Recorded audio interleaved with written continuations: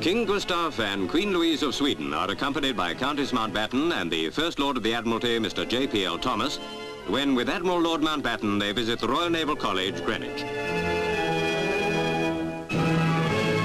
Their Majesties are entertained at dinner by the Royal Navy's Board of Admiralty.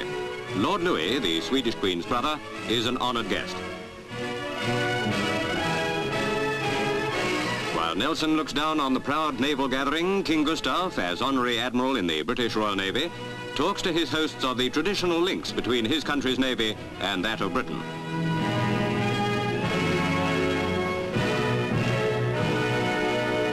A reference is made to Queen Louise's naval family and her husband's great cultural attainment, he is a world authority on archaeology, during this Anglo-Swedish gathering.